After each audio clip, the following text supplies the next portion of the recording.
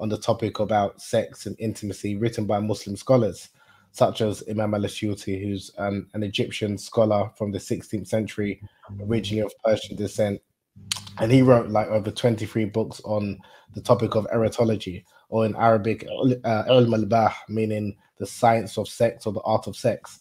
And there were other scholars such as Ibn Hazm as well, which we may touch on a bit later, who wrote books on love and intimacy. And basically what those books were about was teaching people the importance of sexually satisfying their spouse, as well as how they can deal with some sexual issues or sexual problems that they may be facing.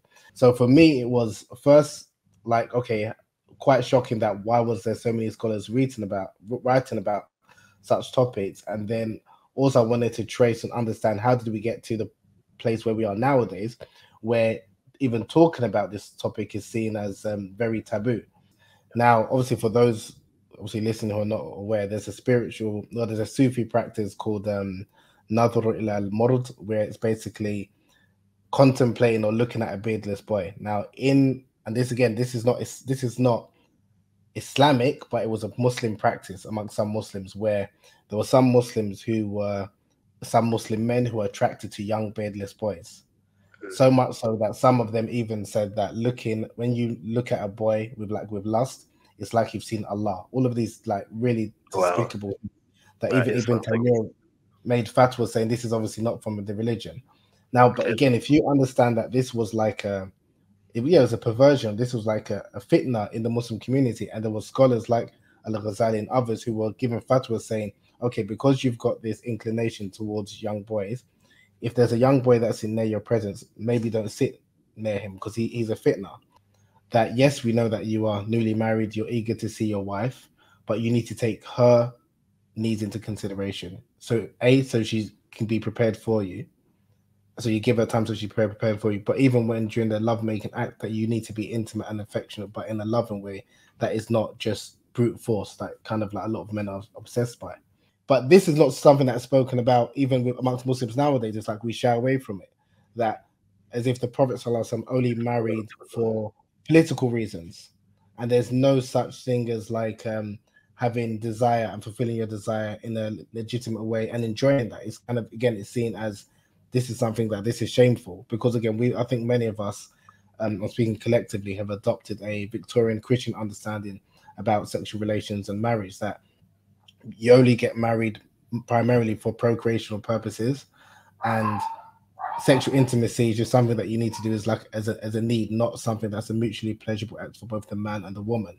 So a lot of the scholars like Imam al-Suyuti, 𝗟𝗢𝗲𝗲𝗲, and others, they didn't have this concept, even so much so that 𝗟𝗢𝗲𝗲 was speaking about our attitudes, and he's speaking in the 9th century in Iraq, and he was speaking about how attitudes has changed even about divorced women.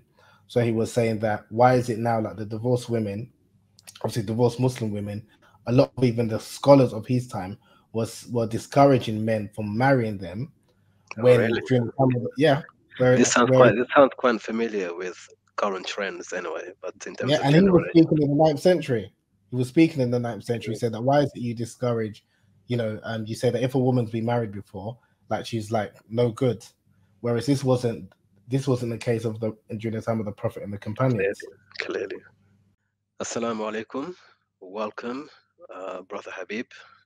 It's actually been a long time in which I've been reading your books and have been myself enlightened, right, pun intended there, by your very thorough research in Islamic historical analysis on various different topics, actually. And I've come to realize that you don't only discuss historical analysis from one perspective, but various other perspectives. I've recently actually purchased your book, A Taste of Honey. You can see it there, which is a very unique, I would say, and courageous attempt, in fact, at enriching the Muslims and the non-Muslims, everyone really, on a very, very, I would say even almost not controversial, but very sensitive topic. That's probably a better way to put it.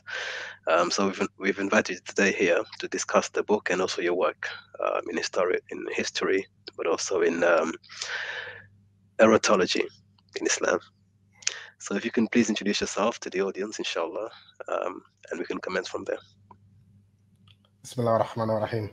Wa alaikum salam wa rahmatullah. Thank you very much, Brother Ibrahim, for inviting me. I'm looking forward to having this conversation. Just by way of introduction, my name is Habeeb Akande. I am a British-born Nigerian writer, sex educator, historian, and erotologist. I graduated from Al-Azhar High School, and then I spent 1.5 years in the university studying Islamic law, where I'm now back in, obviously, in the UK, working as a chartered accountant. And I also write books on the side. MashaAllah, just a few things. Just a few things. Alhamdulillah, it's really good to have you here because, again, as I said, your work is very comprehensive, it's very diverse, you look at different things, and very rich in content as well. So I wanted to discuss with you in a lot more detail your work on the topic of Islamic erotology and sexuality. Now, you said you're a sex educator, or is that the right term to use? That is correct. That's the right term. Right. How did you begin this journey? First of all, within Islamic history, generally speaking, how did you write your first book? But also, what led you towards this specific topic? Yeah, very good question. So when I was studying in Egypt in Al-Azhar, so actually before I actually enrolled in Al-Azhar, so after I graduated from my degree in business studies and film studies in the UK, I then went to travel to Egypt in 2006 to further my Islamic knowledge. I wanted to study Arabic and Islamic law, mainly because I wanted access to the Quran. And whilst I was there, I came across a number of books in like local bookstores on the topic about sex and intimacy, written by Muslim scholars, such as Imam al-Suyuti, who's an Egyptian scholar from the 16th century, originally of Persian descent. And he wrote like over 23 books on the topic of erotology, or in Arabic, al-Malbah, meaning the science of sex or the art of sex. And there were other scholars such as Ibn Hazm as well, which we may touch on a bit later, who wrote books on love and intimacy. And basically what those books were about was teaching people the importance of sexually satisfying their spouse, as well as how they can deal with some sexual issues or sexual problems that they may be facing. Now, for me, this was something that I was blown away by because obviously I'm a Muslim. I was born in a Muslim household, and I studied a little bit about Islam whilst I was in the UK, but I'd never come across Muslim scholars, well-renowned, prominent scholars, writing about such topics. Because, as you mentioned in the beginning, Brother Ibrahim, this is like a sensitive topic, so much so that amongst many Muslims nowadays, that to even speak about even the words or say the word sex is like boy, it's like shameful, or even some people will say it's haram.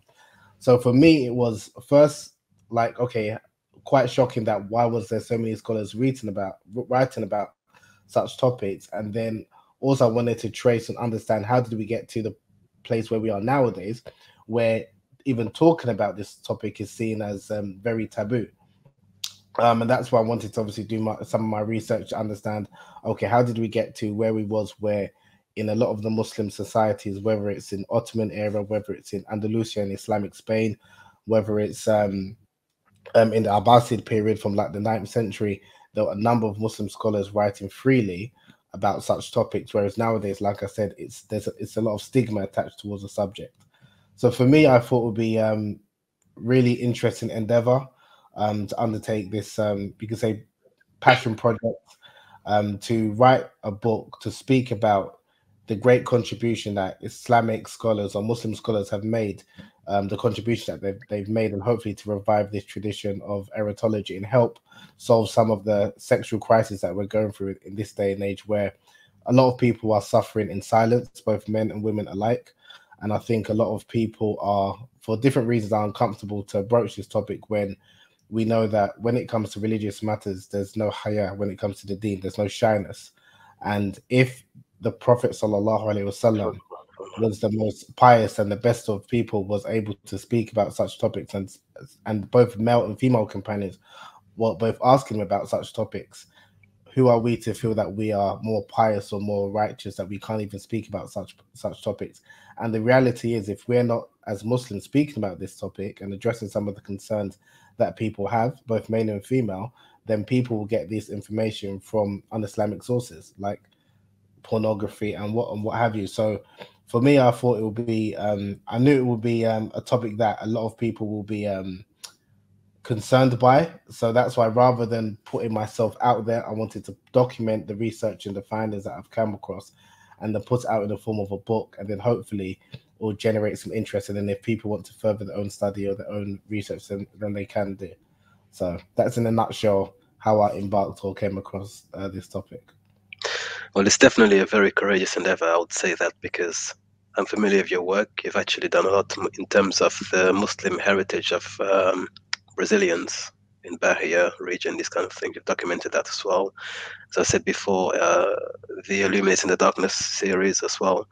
So these are typically topics that are very safe or perhaps acceptable, right, to indulge in. Whereas with this topic here, it's very difficult. I remember reading one of your posts actually where you said only, it's quite funny because you mentioned, you invited people to a certain discussion, and then you said mature adults only, which made me quite laugh a bit, because an adult should be mature, but not every adult is mature. So on these sorts of topics, it's very difficult to kind of gauge how far you can go with certain audiences, because... Yes, sorry to interject. I would say with my first book, it wasn't actually, well, I didn't think it was as safe as maybe now be considered to be safe. So when my first book, Illuminating the Darkness, was published in 2012, a lot of Muslim organizations, Muslim Islamic ISOCs, they didn't want to go near it because they thought I was, yes, yeah. Because remember, this was before Black Lives Matter. This was before it was comfortable for people to speak about the contributions that Black people and Africans have made in history. Prior to that, I had a number of detractors. I had more pushback with the first book than A Taste of Honey, to be fair. That is really I think A Taste of Honey, yeah, I think a lot of people maybe hadn't read or A Taste of Honey, or I even went to one bookstore and the person, I just asked, have you got this book, A Taste of Honey? Obviously he didn't know that I was the author, and he was showing me, oh yeah, it's this book. I said, oh, what is it about? And he said, it's a cooking book. So obviously, and this was obviously clearly hadn't even read this so, oh my goodness. Right. So, but with Illuminating the Darkness, funny enough, like I said, there was more pushback I received that. And again, this was, and now I'm glad everything happens obviously in Allah's time, but I'm glad I wrote it when I did. And the reason, obviously, one of the main reasons why I wrote it when I did was because of the discrimination or anti-Blackness that I witnessed whilst I was studying in Egypt. And I was surprised that I'm in Egypt, I'm in an African country, I'm surrounded by people of different complexions, some obviously as dark as mine or even darker, but there was this disdain that a number of the Egyptians had towards Black people, where they'll be, they might ask, what time is it? Come Sa'a. So you look at your watch and then they start laughing because you're reminded of your Blackness. Or you have kids just shouting, Ya Chocolata, Ya Chocolata. And people thought this was, funny. Now, for me, again, obviously, I know that in Islam, racism does not exist in terms of what the religion says. But in terms of some Muslims and how they understand the religion or how they practice it, is something totally different. So I wanted to understand, how did we get to the point where we are now?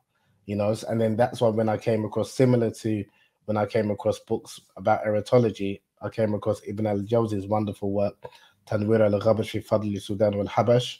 And then he was writing in his time, in I think the 12th or 13th century in Baghdad, about the virtues of Black people and Abyssinians. And the reason why he wrote his book was because a number of the Abyssinians that during his period came up to him, and they felt that Allah had disgraced them, or they were somewhat inferior because of their darkness of their skin. So he wanted to kind of address this idea that Blackness is inferior, and to speak about the contributions that Black people have made in history and in Islamic history. So again, when I wrote, and then obviously there was other scholars like Imam al-Suyuti and 𝗟𝗢𝗩𝗘 who also wrote similar books about the virtues of Black people. Now, there's a reason why they wrote these books, was because of a clear anti-Black sentiment in the Muslim community in the periods that they were living in. And it still exists, unfortunately, even in some of our classic Islamic texts. Now, like I said, when I was trying to publish that book, or when it eventually did get published, a number of organizations wasn't as forthcoming as alhamdulillah, now There would many be of them today, now, yes. yeah, so it's very different, and that's why now, alhamdulillah, I'm glad to see where there's so many, there's been so many books, at least maybe 6 I can name of as well, in English, writing about the topic, and many organizations are then now embracing it, and they want to hear about the contributions that Black people have made, which is great, because it is an issue. But the first book was definitely more of a challenge, whereas A Taste of Honey, I just think people just ignored it, or they just didn't know what it was about. And when I think about maybe the subtitle as well, it wasn't quite clear, because sexuality's got 2 meanings. The meaning sexuality means the capacity to have sexual relations or have sexual feelings. But unfortunately, when people think about sexuality nowadays, they equate it with homosexuality. So some people even thought that it was about homosexuality or something like that, which of course it's not, or promote it, anything like that. And then erotology, I mean, you're the first person that's actually just said it off the roll of your tongue very easily, but a lot of people have difficulty pronouncing it. What does it mean? What does it refer to? So the subtitle is quite ambiguous. So maybe that's why it didn't get as much of a pushback, because people didn't really know what the book was about. Whereas Illuminating the Darkness, I just think people, there was a lot of resistance to that book when it first came out compared to A Taste of Honey. This is really interesting stuff, actually, insight, because you're right. A couple of years ago, maybe a decade ago, certain topics within the confines of Muslim, at least certain practicing Muslim circles, were no-goes, right? Focusing a bit too much on the complexion of maybe a certain Sahaba or maybe a certain prophet was almost considered sacrilegious. This is Black nationalism, this is Afrocentrism, this is outside of the fold of Islam. It doesn't matter anyway, we're all the same, right? Which in effect is denying a very inherent part of who we are and what Allah made us to be, that we should recognize one another, 𝗟𝗢𝗙. So I wouldn't be too surprised, having heard what you said now, if that was the situation at the time, where people felt it was perhaps a bit too aggressive a topic to mount. But alhamdulillah, we've reached a point now where this is actually it's been given its due, its rights. And I have read actually 𝗟𝗢𝗙𝗲𝗙 al-Bidan, and I find it very, very, very, it's provocative for a reason. Because at the time there was the whole 𝗟𝗢𝗙 movement, the Persians were taking over, the Arabs were also, and he kind of he contributed a bit, towards uplifting certain people who are not considered worthy of any sentiment whatsoever. So books such as the Illuminating the Darkness, I believe, is a gem. I keep it at one of the highest shelves in my bookshelves at home, because it's a book that I want my children to inherit. I want my children to inherit that book and to read that book. It's that powerful. I commend you for that, but I also commend you for this book, because it's another book that I believe is pioneering. As you mentioned, maybe it could be a bit, I don't want to use the word, I'm lost for words here. It's not a controversial book, but it's not a book that's easy to convey into others either, simply because, as you said, some people may not even know how to pronounce the word, let alone get into it. What I have found is very convenient and very useful is that the preceding authors were scholars that everybody can recognize, right? So by simply saying al-Suyuti, Ibn Hazm for some people, and so on and so forth, wrote books on this topic, it automatically gives it some sort of credibility, whereby there's no pushback, because if they wrote about this topic, then who are we to say it's not something that Islam should be concerned with? Did you find much inspiration from the fact that these great scholars have actually written about this, as opposed to if it was a situation where you'd have to write it for your own self and kind of almost pioneer a certain genre within Islamic literature? No, I get great. Imam al-Suyuti is rahimahullah, is one of my favorite scholars, and again, he was a scholar. He wrote about like the virtues of Black people. So he wrote actually 3 books on that particular topic, similar to al-Jdahid, and obviously he wrote about erotology over 20 books. Now, I loved actually what you said when you spoke about al-Jdahid and his book, and that's why also it's important as Muslims, especially students of history, to understand the context and when things were written. Because if you were to even take even the title of al-Jdhih's book, it's like, oh, calling for black supremacy. And again, Exactly. people do not understand the context in which he was writing the book and what was going on. Mm-hmm. And similarly, if you're reading, even like, for example, Imam al-Ghazali as well, where I remember I was reading, I'm not sure if it was in Ihya or one of his books, he was speaking about, like, he was given a fatwa saying that you shouldn't look at a beardless boy. Yes. And I was reading, I'm thinking, what is this about? Yes. Without understanding the context. Now, obviously, for those obviously listening who are not aware, there's a Sufi practice called 𝗟𝗯𝗲𝗲𝗲𝗯, where it's basically contemplating or looking at a beardless boy. Now, and this again, this is not Islamic, but it was a Muslim practice among some Muslims, where there were some Muslim men who were attracted to young beardless boys. So much so that some of them even said that when you look at a boy with lust, it's like you've seen Allah. All of these like really despicable that even Ibn Taymiyyah made fatwa saying this is obviously not from the religion. Now, but again, if you understand that this was like it was a perversion, this was like a fitna in the Muslim community, and there were scholars like al-Ghazali and others who were giving fatwas saying, okay, because you've got this inclination towards young boys, if there's a young boy that's in near your presence, maybe don't sit near him because he's a fitna. But if you're reading this, like when I first came across this, and I'm reading this in one of the books when I was studying, it's like, and obviously I've got like a struggle beard, so I don't grow much facial hair.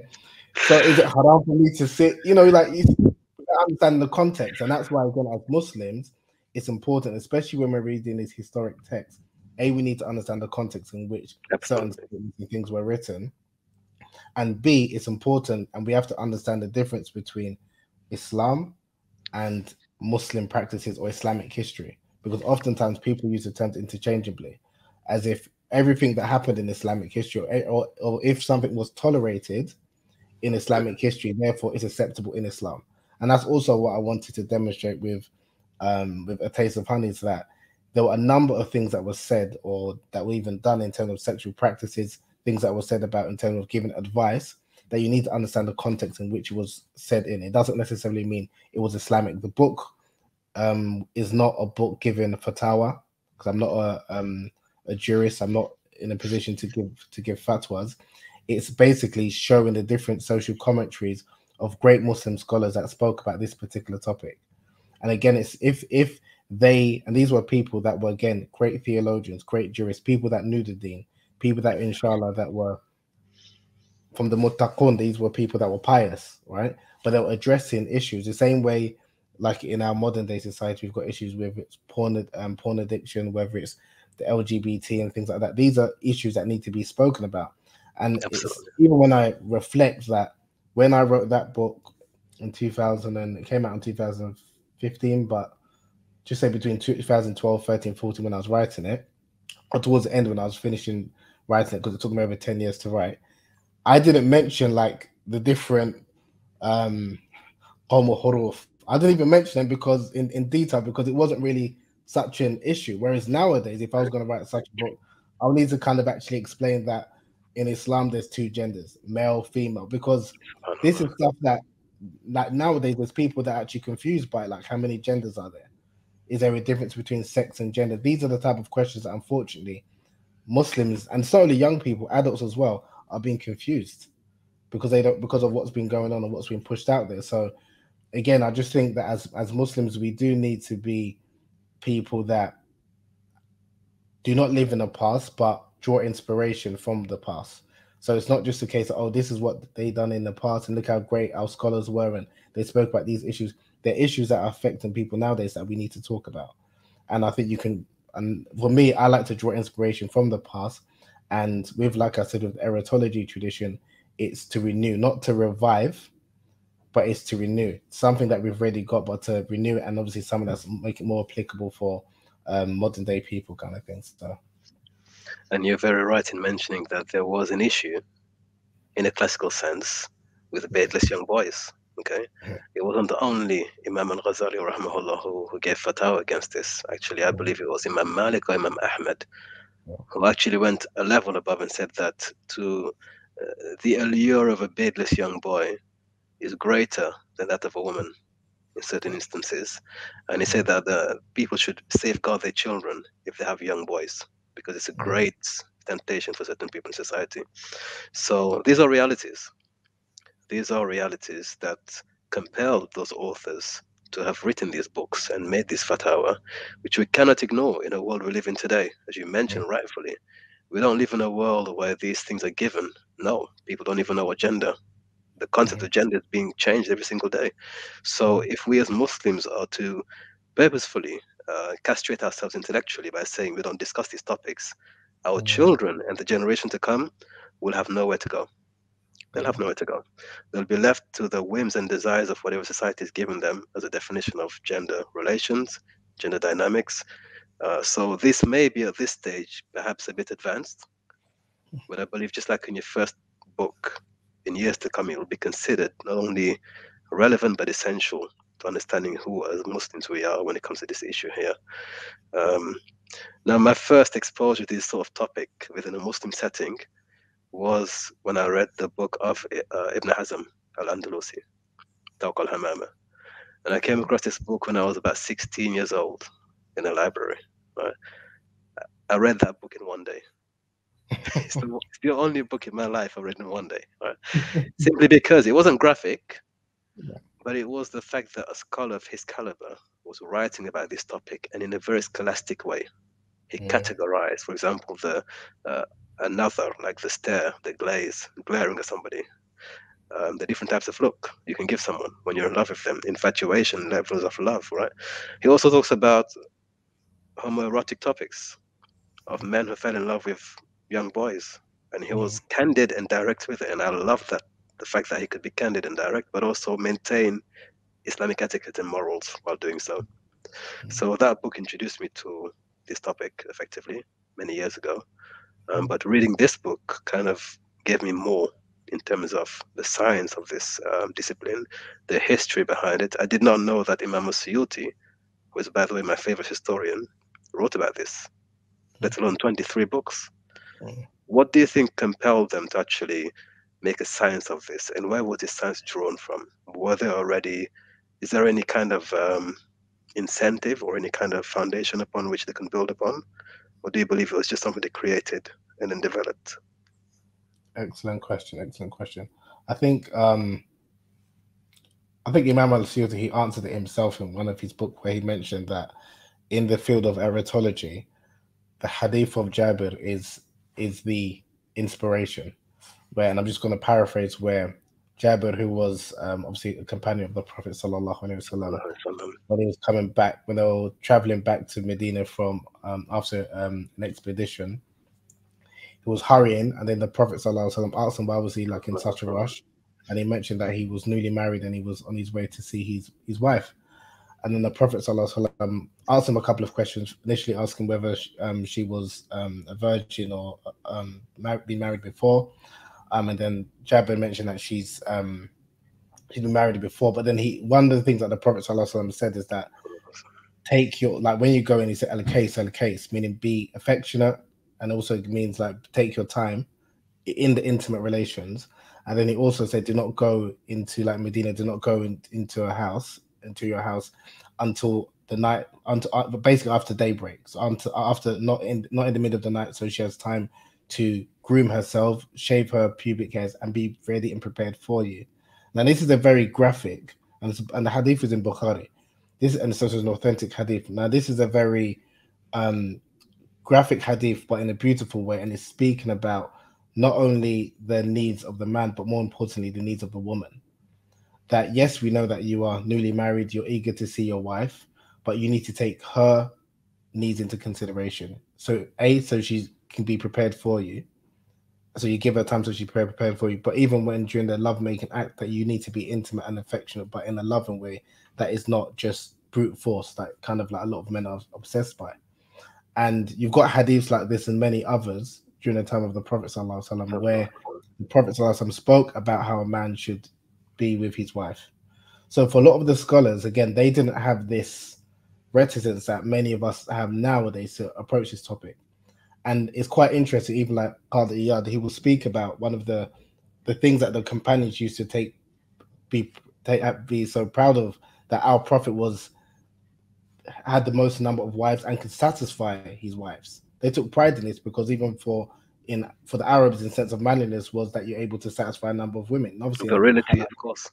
Virility. Yeah, virility, exactly, in a halal way. So, but this is not something that's spoken about even amongst Muslims nowadays. It's like we shy away from it.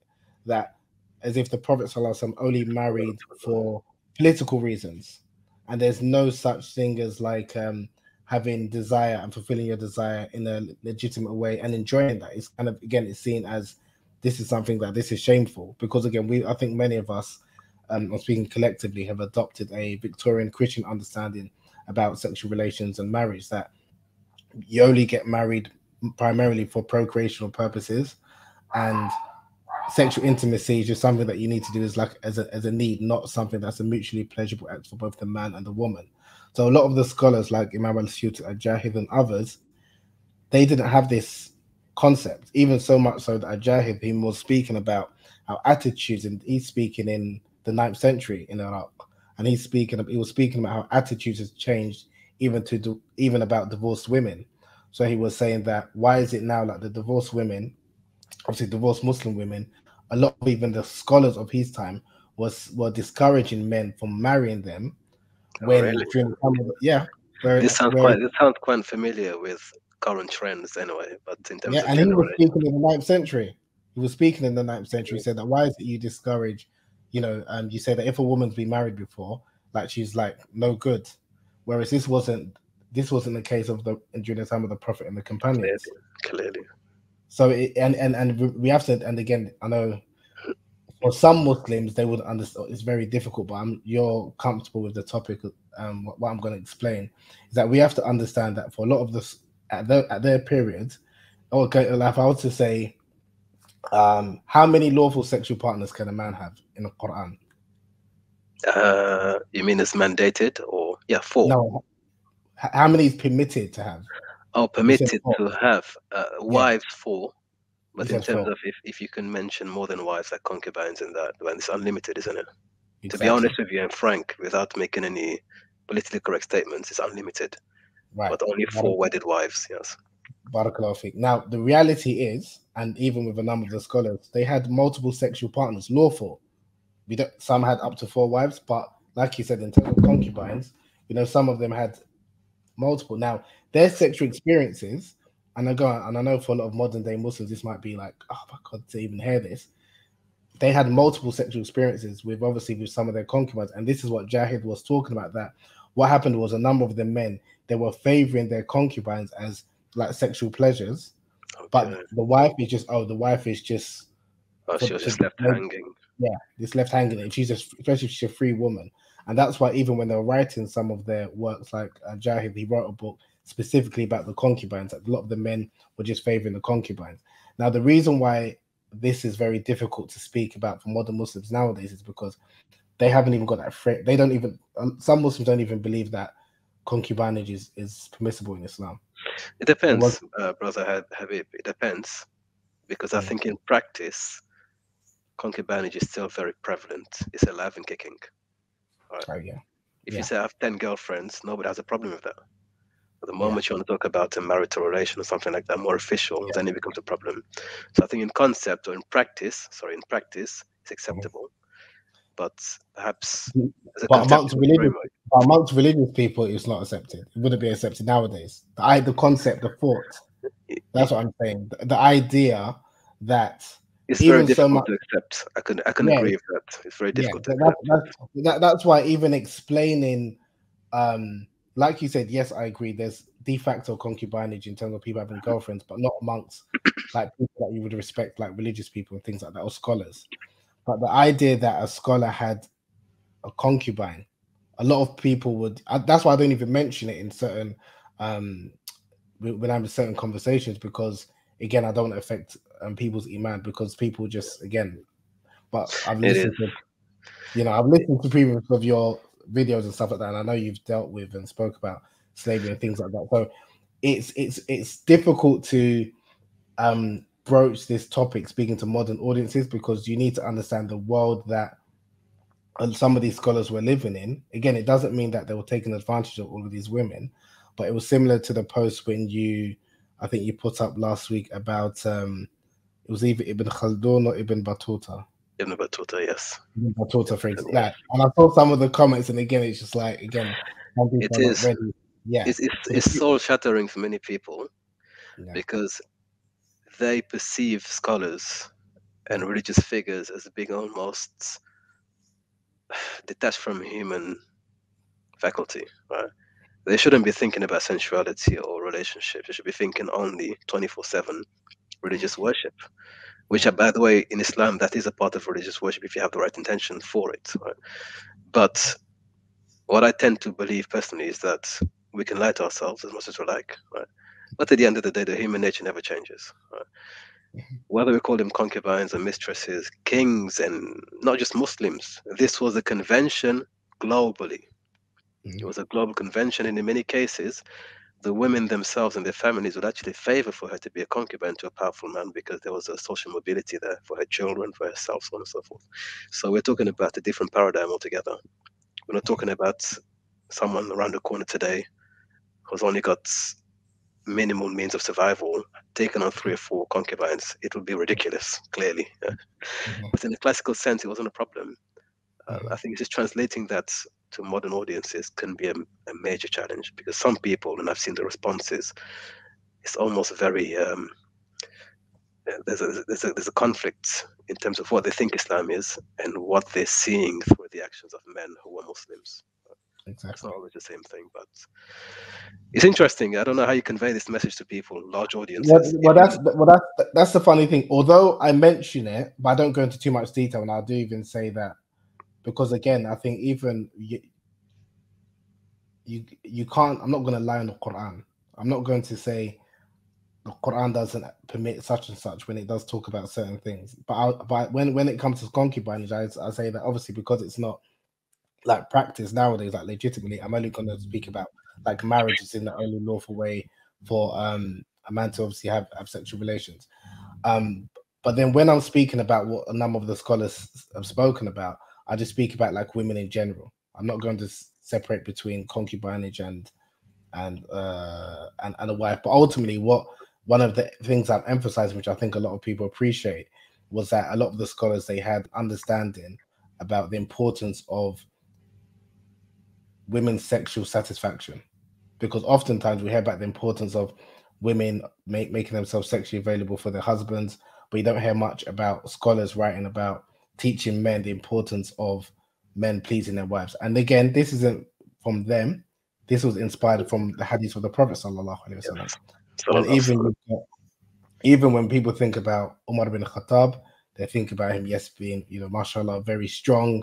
Some people say very harsh with women, but he was also someone who was compassionate and was aware of women's needs. So much so that when he was the caliph, and he was doing his patrols that he used to do around Medina, and he overheard a woman who was speaking about, she was reciting some poetry. I'm not going to try and recite the poetry, but she was reciting some poetry, and she was basically saying that if it wasn't for the fear of Allah and the fact that I would disgrace my husband, I'll go and commit zina, because she was yearning for intimacy. She's a woman. She's got feelings like anyone else.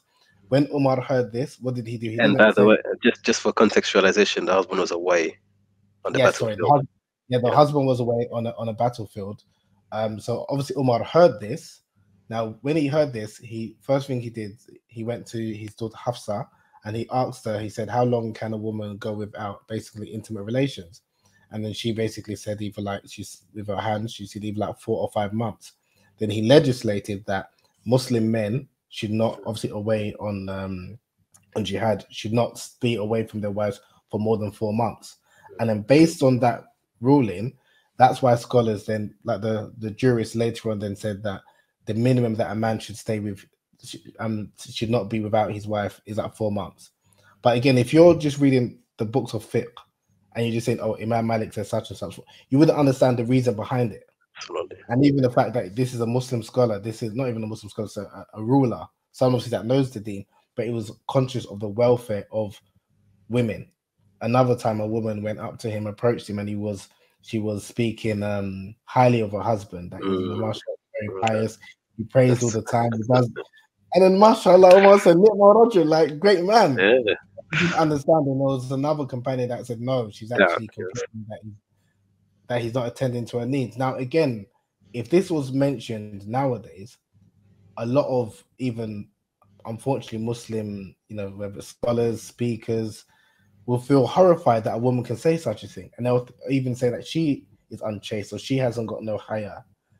And again, so that's what I wanted for people to look at. No, the best of people after the prophets, so the companions, they asked these type of intimate questions because they had the right. Both men had the right to sexual satisfaction, and women had the right to sexual satisfaction. And they also had some problems. They also had some issues. Whereas I think as well, when we look at when I hear a lot of like the stories when people talk about the Muslims of the past, if you notice, we generally hear a lot of the great stories about people after the companions.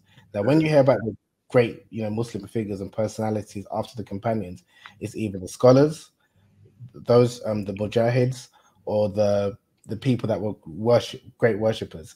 Now, in a lot of these stories, it's just like wonderful. Like this person memorized the Quran at 7 years old. They prayed. This, it's a lot of great. It's just like aspirational things. When you hear the stories about the companions and the stories of people in the Quran, it's human stories. People that were struggling, but they were the best of people. And for me, like even for myself, when I read their stories, it helps my iman as well because these are people that were struggling with different human situations that we go through. And I just think that sometimes when we just speak about that's not to say that we don't speak about our great scholars and things like that, but we don't see some of the trials, the human trials that they go through that we can kind of relate to kind of thing. So for me, in terms of like how I'm trying to convey or explain A Taste of Honey is first we have to normalize these kind of discussions or these because again they were normalized during the time of the Prophet sallallahu alaihi wasallam. And there were scholars because this idea that men weren't interested in satisfying the needs of their wives, that's not true. There are some men that's like that, or there's a lot, but there was also a number of men inspired by the Prophet sallallahu alaihi wasallam who were interested in teaching men the importance of satisfying the needs of their wife. So again, like for me, again, it's to try to I want to highlight the contributions, the positive contributions that Muslim scholars have made from different parts of the world, and also to kind of hopefully inspire other Muslims so we can kind of delve into this topic, obviously from a God conscious framework. Because even that I mentioned it in the introduction that hopefully this book can help be part of the contribution towards the the renewal of erotology, and also help inspire people to kind of speak about sexuality within the conscious framework. Because, like I mentioned previously, since the book has been released, so much has happened that there's definitely more kind of issues that need to be kind of addressed. No, you're perfectly right. I think if we look with an honest eye, because an honest eye, even in the Quran, as I think according to Mufassirun or those who study Quran, they have this term called ishara. It's like a direction. It's not telling you explicitly something, but it's giving you like a hint towards something, right? And there is an ayah wherein Allah subhanahu wa ta'ala says that يَوْمَئِذٍ on that day, the believers will be busy, في شغلهم, they'll be busy in their activities, yeah. And they said, Ya Rasulullah, what would they be busy doing? Praying, fasting? And he mentioned what it was they'll be busy doing. And I think the modern audience may find even that a bit hard to you want to explain what other people do? You didn't. Oh, they can read the Quran for themselves. I don't want to say No, it. but this is the thing. No, you please say it, and then we will talk about it because Honestly, genuinely, I think it's in the Quran. That's one example. Before I move on to the next one, it's one example, and I believe that is an example of what you're saying. It's available in the Deen. Right? It's done in a very beautiful way. It's not grotesque in the way it's being done today. It's not something that is reprehensible or just vulgar. It's very, very beautifully packaged. And the same thing, even within the hadith, where you find companions saying, Ya Rasulullah, when we come to our wives, do we get a reward for that? I said, yes, sadaqah. It's a virtuous deed that you satisfy one another in this way. Or that he said to the men, how can any one of you pounce upon his wife like an animal does? That everything has a messenger. Said, what's the messenger? Said, the messenger of love is, foreplay. How does that begin? Kind words. So we have all of this in the Deen available to us. But I think we have ourselves through a sense of superiority, perhaps, kind of decided that this is not something that is worthy of any attention, and that it doesn't belong within the framework of Islamic sciences. It's just something that is there, right? We don't necessarily have to go into it. Yeah, I'm troubled by that. The reason why I'm troubled by that is that, like you said, this is mentioned in the Quran, it's mentioned in the Hadith, it's mentioned in our great books, and this was something that even the companions asked about: will we have intimate relations in paradise? Yeah. And if we're thinking, oh, we're above this, or we don't need this, it's like, who do we think we are? That's my first thing, is like, who do you think you are? Or do you think you are more refined and more civilized than the companions? You know, that's what I'm really troubled by. If you're uncomfortable, and I always tell people, like, my work is not for everyone. If you're uncomfortable with it, that's fine. And also, I'm not trying to give this impression that everyone was comfortable to speak about sex and sensuality, even during the time of the Prophet sallallahu alaihi wasallam, because there's different understandings or different things of what people were comfortable with, and that's fine. But to shut it down and to say this is not part of the religion, when it's clear, like I've heard people say things like, there's no intimate relations in paradise. Polygamy doesn't exist. That is really something. What kind of paradise would that be? And we know. No, honestly, really. Okay, yeah, I've heard. It's because people are uncomfortable with it. But despite the very clear Quranic ayat, I'm going to give you ayat here. What are we talking about here? Okay, but even the way Allah beautifully describes the women of paradise, people have saying no, that refers to I know, grapes. I've heard that. Exactly, yeah. Things like that. And it's because they're uncomfortable. So if you're uncomfortable with something, you're just going to search for something that suits your sensibilities. Okay, that makes sense. That's what it means. So I'm not trying to go again, because again, I don't want to rock people's iman. So that's why I won't speak so much about these type of things, especially if it's men only. I will speak about it because more men are more comfortable with it. But because of the challenges that I'm finding that a number of unfortunately maybe some women are having, is that they look at the religion that it's just for males' pleasure and this, that, and the other. I don't want to like make it like that's the case, so I don't even really touch on it. But I'm not going to deny it. You know, I'm not going to deny it. So I just think sometimes we need to have a bit more tact when we're talking about it. But at the same time, the same way, like for example, you didn't explain what the hadith, what the verse in the Quran is referring to. A lot of people aren't it's even. Not for everyone, it's not for everyone. I know. I hear what you're saying, but then at the same time, this is where I look at it. If you read, if you read the Quran, if you read the hadith, it is very explicit without being vulgar. Exactly. So it's like, if you're reading it, you will know about sexual relations, you know about intimacy, because it's speaking about sexual ethics, sexual conduct, all of these things that you won't. Whereas nowadays, when we talk about sex education, it's like it's just for children up until maybe like 13, 14 years of age, and then after that, we don't really need to talk about it. Well, it's everywhere, actually. It's everywhere. Like even in terms of, even in terms of, so even like, even as Muslims, it's not complete free for all. So even how the Prophet ﷺ was very clear in the sense of do not go to your women in the anus, and he said it many times.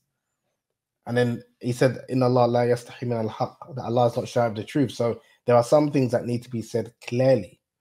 Whereas if we adopt an approach that no, we can't talk about because this is, this is not befitting to speak about in a mosque.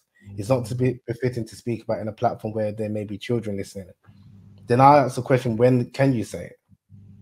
And that's I think one of the problems as well, because a lot of the conversations, a lot of the commentary around intimate relations and things like that, they are said in a platform where it's open to everyone. Now, again, of course, it's important for the parents to police their children, and then obviously let them know what they can and can't listen to, and then give them education in a more age-appropriate way. I don't know. I think I'm a bit more of a stoic on this sort of issue. I like to get straight to the facts and not to play around with semantics, because we live in an age which is hypersexualized. Yeah. So if you're going to block a halal and a wholesome avenue through which Muslims can understand and be better informed about the duties, it's a duty, and nikah literally is intercourse. That's what it means, right? It's a duty.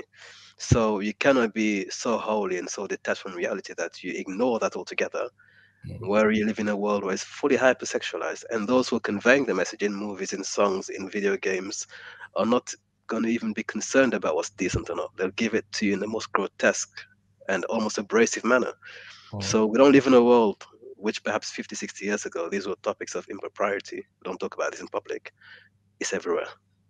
It's literally everywhere. And if unless we're willing to step forward and say, you know what, Islam has a solution for this, as it has with everything else, this is how we approach the topic. It's a sacred act in Islamic, within our tradition. It's a sacred act, something to be preserved and cherished and cultivated and nurtured.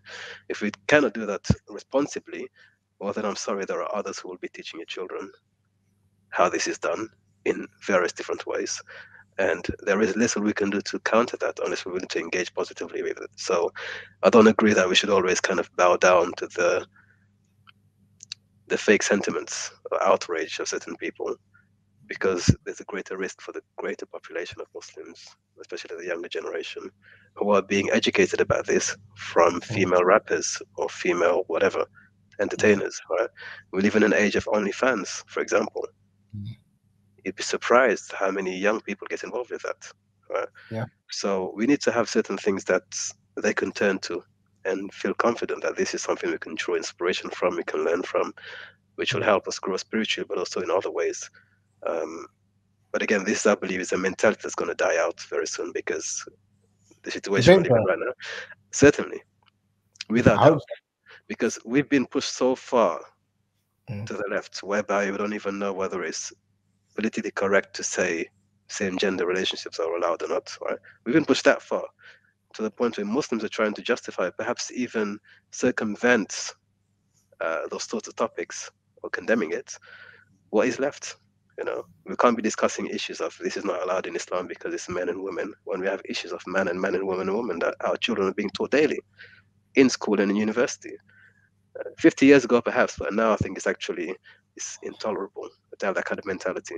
We cannot allow for ourselves to be left behind when the world really is in a deluge. Right? It's a full assault when it comes to this topic. So I don't agree that we should always. And to be honest with you, Brother Habib, I believe it's almost like false sentiments. It's fake outrage, right? Because those who may be the most vocal against it may be the ones having the greatest problems in their own relationships, right? They may need the help more than anyone else. But because it's so vocal, yeah. I'll show you something. Obviously, I'm not going to say any names, but it's quite interesting because I've had one particular, he was an Imam and well respected in the community. He obviously was familiar with my book, The Taste of Honey. He sent me a long, like maybe about 3 paragraphs of why this book is problematic, and he was circling some things and say, you know, this shit, what is this, what is that, and then he contacted me about 6 months later, and he told me he was having issues. He married the second wife, but he was having issues with this with his first wife, in terms of like erectile dysfunction and things like that, and then he wanted my advice. And I asked him, I said, how come you're speaking to me now when you've got an issue, whereas previously you was, you know, criticizing me and saying, why am I putting this book out? And he said, you know, brother, I had to do that because people in my community they heard about your book. So I needed to kind of show that, you know, I understand what you're doing and it's good, but that's the reason why I had to say what I said. But now is there any advice that you can give me? And I was just like, that's a problem. For me, that's even a bigger problem than what you said. I don't mind people criticizing me and stuff like that. That's fine. But the fact that because you now think that, okay, you need some help or you need some help, now it's like, okay, I'm okay to speak to this person, he can help me. But you don't feel that potential beneficial knowledge is okay for everyone else because it might lead them astray. That's where it's a problem, because like I said, there's a number of learned Muslims who know about this topic, but they don't want to talk about it. The same way, like I said, there's a number of learned Muslims who know about the crisis, what's going on, but they don't want to talk about it. They want to put our heads in the sand, so to speak. But if it's something that's affecting them personally, then they might seek out to people to kind of like help them. And I just think, I don't know how to rectify that, because obviously you can't make someone do something that they're not comfortable with doing. But like I said, this is not a new topic, and if anything, that's why having these kind of discussions, especially on the internet where people can watch it and they can do their own research and things like that, then hopefully more people be confident enough to kind of, oh really, in the Quran it says such and such, in the Hadith it says such and such, scholars like such and such wrote such and such books, and then they'll be more welcoming and open to kind of discuss such issues and look at these as viable solutions to kind of like what is prevailing in society today. I think one of the issues that a lot of Muslims do have is that there's not much that we've got with Islam, because what I find quite uncomfortable is that if I were to talk about some topics, speak about some of these topics that the Prophet ﷺ said such and such, this scholar said such and such, they don't want to hear it. If I mention someone that maybe that they respect, like Malcolm X or even a non-Muslim, people, oh really? And they maybe will share it and things like that. That's why it's quite interesting with A Taste of Honey. A lot of the Muslims haven't really welcomed to it until I wrote another book that was written generally from an African perspective. That wasn't from a Muslim perspective. Then Muslims were promoting that book, and then they were like, "Oh, you also wrote a book, A Taste of Honey." That's about. It's like, and I think some people having Islam and sex like in the title, or even orgasm and Islam, it just puts people off. And that's also what I've realized over the last like 5 to 10 years is that, and again, it's like you can have a message or you can have some information, but it's how you are giving that information. Obviously, you want that information to be received. You want the person to be receptive to what you're saying. And that's what I've learned through experience, that as much as you can be very factual and clear to the point, but some people that'll be too much for them.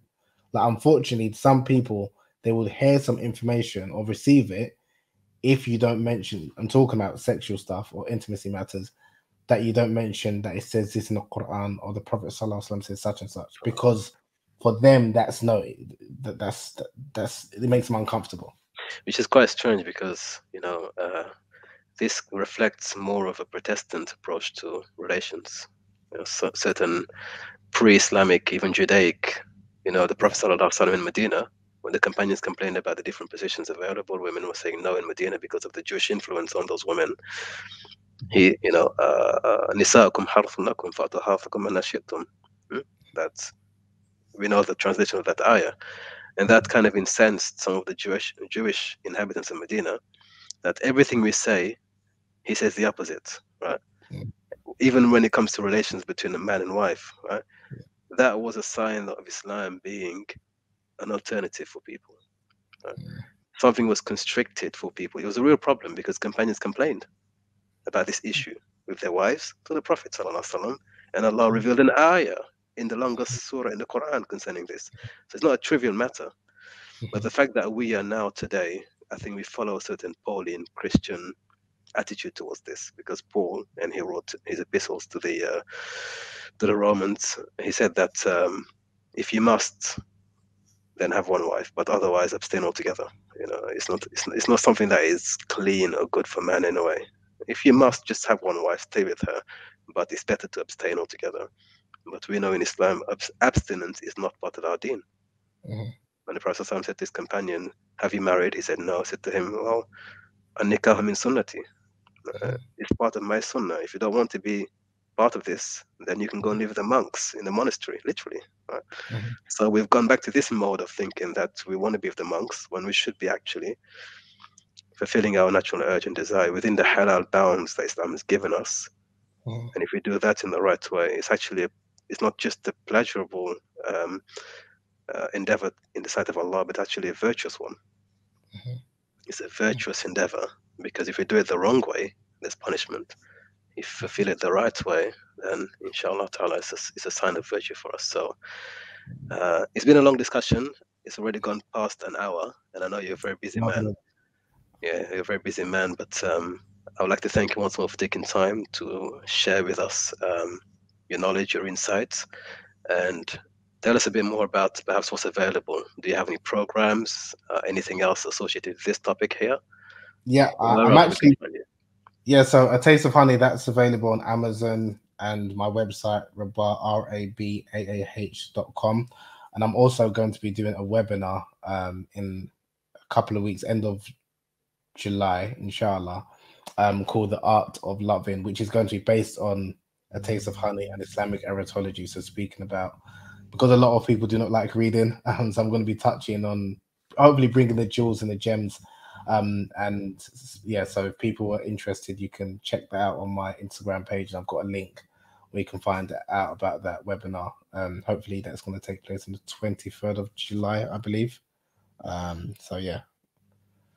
And Jazakallah khairan again, brother Ibrahim, for inviting me, and really love the work that you're doing. The videos were very high quality, I must admit. Really beautiful discussions as well. I think I've listened to about 7 so far. But yeah, please keep up the good work, and yeah, may Allah put tawfiq on the work that you're doing. But yeah, I really enjoy your content. I mean, Jazakallah khair, and it's been a pleasure speaking to you, inshallah. Speak to you another time, hopefully, with the audience present as well. Yeah. Barakallahu feek.